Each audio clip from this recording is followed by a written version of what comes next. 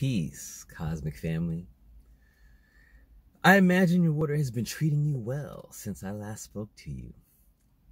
Today, I want to take you on a personal journey, again through the world of a god shaman and some of the secrets that must be kept.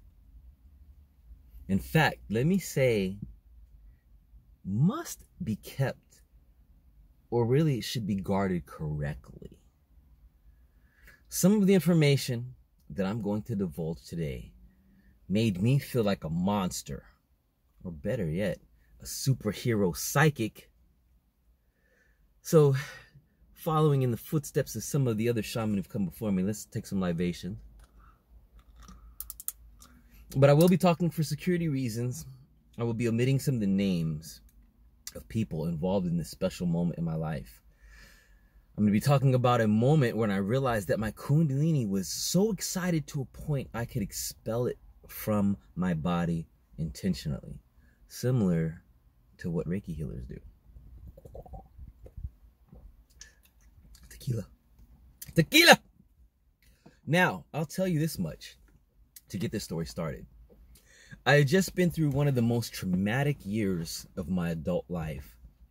And on the same note, I was gifted, thank God, with an angel in the physical form who recognized what I might have been going through and I appreciated that balancing force. To recap some of the things I've done in the past 2 years that led up to 2012, what were miraculous and terrifying at the same time. One incident involved a psychic assassination attempt, where literally I saw a human being taken over by one of those who've passed away and is still with us, and their spirit is a ghost entering other people, causing for fear and anxiousness. And they decided to torture me all across Long Beach, chasing me. But when I finally stopped running away, I was able to stop it. So the most amazing thing I'll say there is that having fear is dangerous. Having no fear, is dangerous. Take it back to like some of the great leaders that we've lost through assassinations, when their lives were cut short before they could complete their lifetime work. That scared the shit out of me, but I had no fear. Another thing I was going through was personally, I couldn't find work in my computer field of animating, making video games, where I was used to making six-figure salaries easily. It caused me to have to figure out a different hustle and supplement my need for my DJ equipment. Now, at the time, I guess my resume was old looking and I was being passed over. But these struggles compounded and I didn't want to end up homeless for the second time in my life, which had just happened the year prior.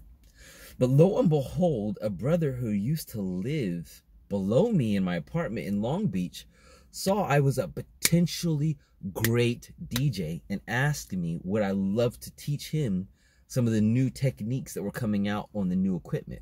I said, sure. So we started a plot to become the greatest DJs.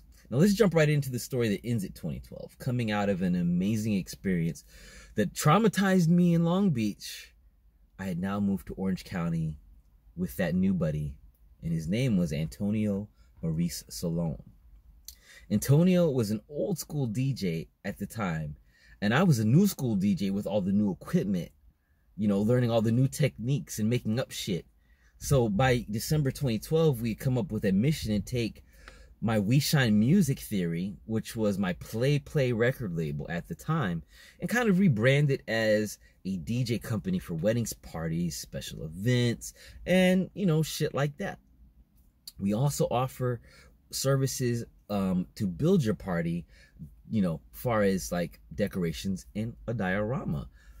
Now, based on these circumstances, we'd build you a diorama that would match your, you know, event, be it a wedding, a birthday, bar mitzvah, whatever you're going through.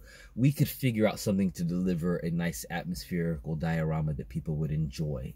And that was going to be our marketing scheme as DJs. So, well, also during this time, unbeknownst to any of my close compadres, I was dealing with this female celebrity who was also seeking reprise from her tortures of a cheating companion. I renamed this person Firefly as a means of being able to magically conjure up their love whenever I needed. Is that selfish? No.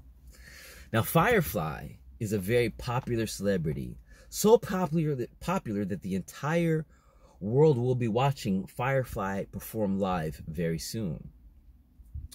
I began a shamanistic technique where pools of energy form around me. And it was a 30-day meditation where during the time, my buddy Antonio also needed a new name. So while I had this ancient energy all around me, helping me pull in very crazy, stuff in my brain, in my third eye, I said, the name DJ Grimm is kind of sad sounding. Why don't we go with DJ Rod Daya? That's your new Christmas name. You do dioramas, why don't we name you DJ Rod Daya? Which in my world meant Radiance of the Day. But I was borrowing from the fact that a passion for making dioramas was just coming into realization for him, and so were some of the comedic principles that I already had overstood. During this time of me pulling in an abundance of excess energy in my crown, I began to say, hey, I need to find some more personal techniques. So I went and I sat in the water, imagining that every single molecule of water as it hit my skin turned into a bright blue light or a very violet light, high vibrating colors. And then I'd also imagine that through the principle, that water can transfer information faster than the speed of light, and all of the cosmos comes down into my skin. It's very powerful. Imagination visual enables my Kundalini to collect not only what's inside of me, but also on the dermis, akin to what's like static electricity when you find a balloon pulls up the hairs on your arm. Yeah, that's what the water was doing. Well, I've never tapped into this much energy in my adult life. In fact, I knew how to do this. Knowing how to do this boggled my fucking mind. It just came through like some kind of transformation I'd gone through all of this year. And all of a sudden, a lot of ancient information was being connected to me via like a Bluetooth center to the sun. Now, to an average person, that would sound amazing. Yet to a shaman, it was perplexing. And being totally 100 with you, fam. With you, I'm being totally honest with you. I don't dabble in tarot cards, dark magic, anything of that nature. All of my life. I was just moving in a direction that my grandfather and uncle had put me on as a young martial artist. Back at this time, I also kind of remembered some deep training downloads into me from talks I'd had with others who communicated with me through the water about a prior year ago. So during this process, one night in December, one of the ancients said to me in the water that I was pulling in and holding on to way too much solar energy, and that this would cause me to either release it in an unintentional way, or I would have to reconstitute it, that's the tequila, into some kind of art form.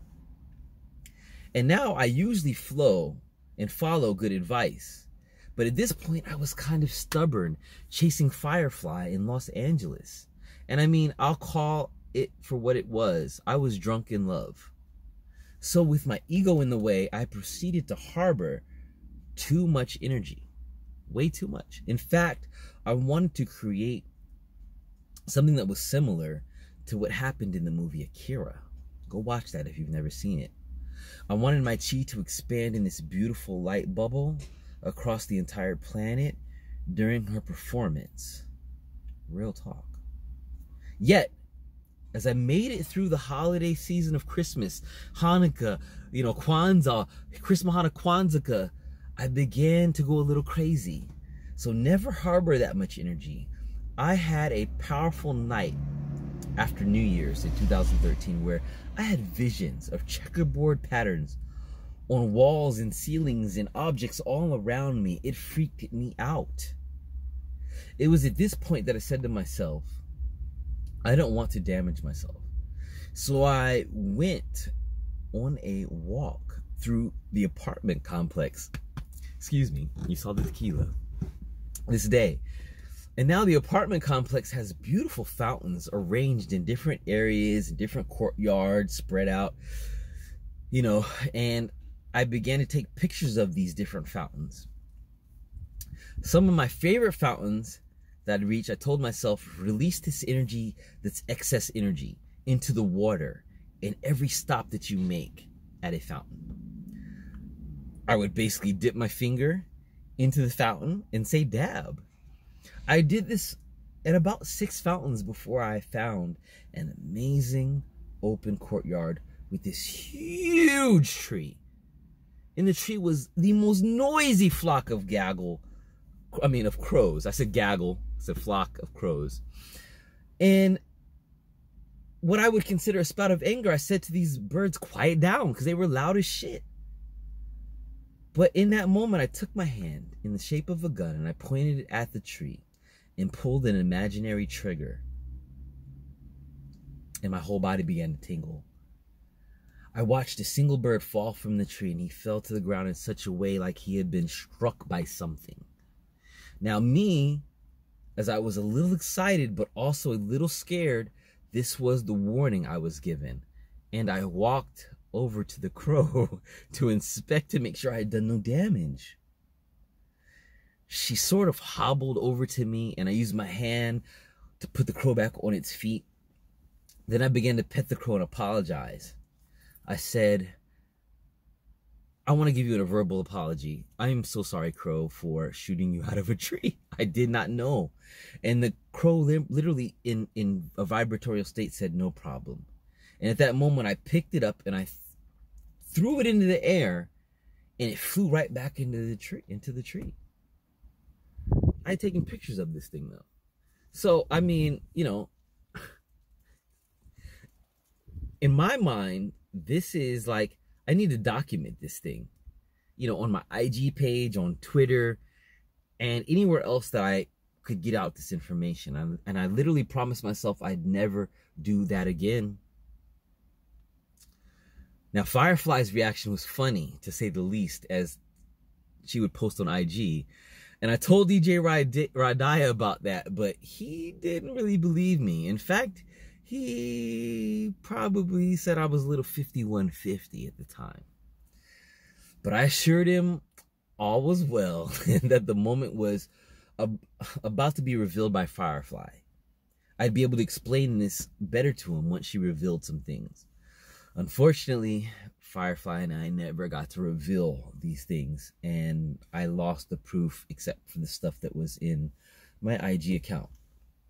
But by the confidence that was exploding in me at this time, I was very, very ready to march forward. I actually knew if I wanted to destroy something now that was very big, I could. I'd reached a powerful dream of what I'd seen in Japanese anime. All that was next for me to prove was that I could do it again without the circumstances of like anger and hurt revolving around that. I mean, almost everybody who's seen the movie The Last Dragon can relate to when Bruce Leroy in desperation achieves the glow. Well, that's kind of what I had just done. Now I just wanted to learn how to turn it on and off at will. But I was literally in the same day told through the water, this power is only meant to protect. It's not meant to be tapped into for no reason or for selfish gain. So thinking about this years later, I've learned this lesson. I hope the next powerful shaman that comes out of my loins will learn this lesson without having to cause major damage. But Akira has been here since 2012. So dab on, my friends, dab on.